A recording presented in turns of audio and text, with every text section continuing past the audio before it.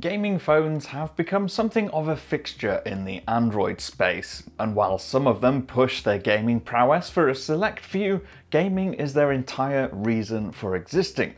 The Asus ROG phone is one of those. I'm Cam Bunton from Pocket-lint, and in this review I'm going to tell you why the Asus ROG Phone 5 isn't just a great gaming phone, it's a great phone full stop. While you're here, if you could trigger that like button, smash subscribe and obliterate the notification button, that would be just killer. Now, because this is a gaming phone, Asus has opted to make it an event, and that starts with the unboxing. It's unlike any other smartphone on the market and is tremendously cool. From the comic book graphics inside the box that flow through into the startup process in AR form for the phone, there's a real sense of theatre. You also get more in the box. There's a 65-watt charger that'll deliver fast charge, the case that brings some grip to what is admittedly a slippery phone given its massive size, and the clip-on Aero Active Cooler 5 fan which integrates a kickstand, 2 physical buttons, and another RGB logo. Now, gaming phones often show their colours when it comes to the design. Aside from being large, which the ROG Phone 5 definitely is, you'll often find more overt graphics and emotive finishes rather than just being safe black or grey. But the ROG Phone 5 doesn't go to an extreme. From the front it looks like a normal phone. Flip it over and you're treated to subtle design touches etched into the rear glass. The thing that gives the game away is the ROG Vision display on the rear of the phone. This is the Pro model, so has a small, quite sophisticated dot display.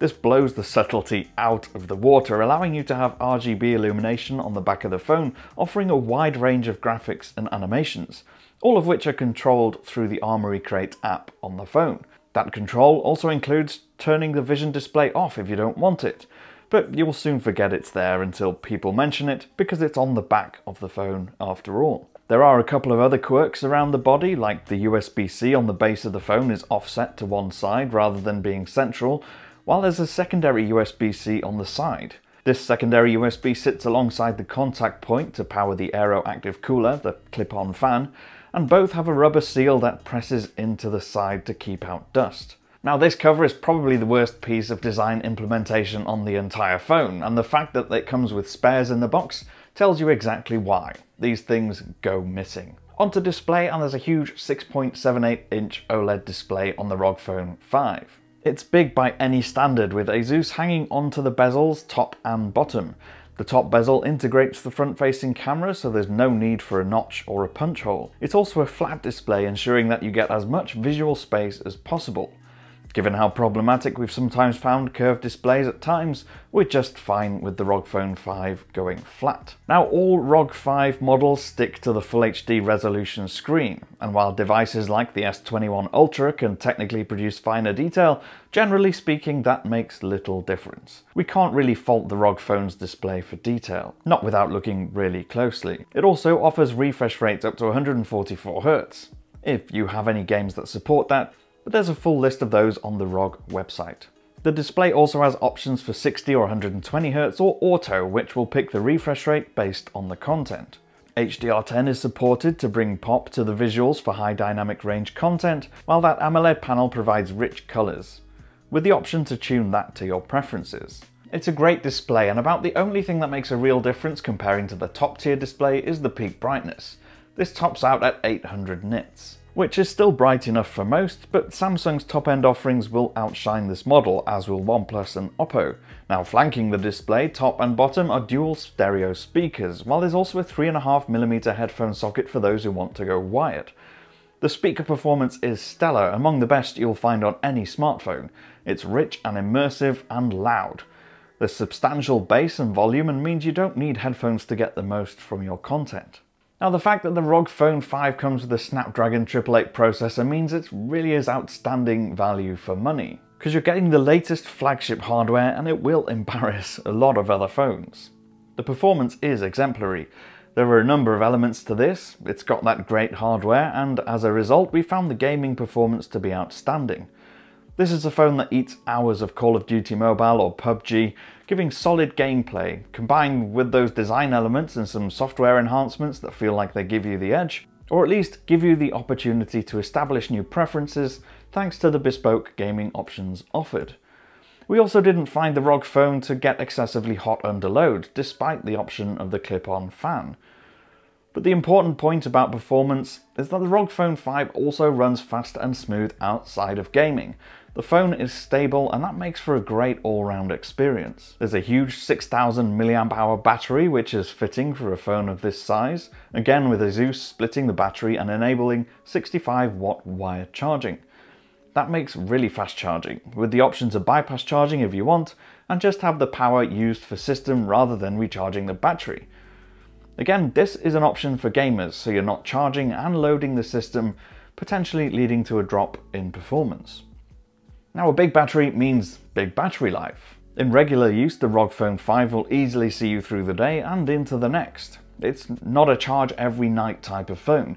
Even with a couple of hours gaming thrown in at top brightness and max settings, battery life isn't a worry. That's a great position to be in for any phone, regardless if you're a gaming phone or not. Now, as we've said previously, the software on the ROG Phone runs smooth and fast, and the custom elements are there for a reason. We've mentioned Armoury Crate already, which lets you control things like the vision display on the back of the phone and also acts as a launchpad for your games. Within each game you can see how long you've spent playing the game, but more usefully have a record of profiles for that game. You can, for example, restrict background CPU usage when playing a particular title. You can change the touch performance or turn off background network syncing, all designed to ensure you have optimal gaming experience. But it's the air triggers that are the biggest differentiator from other phones, giving you a range of touch zones around the body of the phone that you can customize.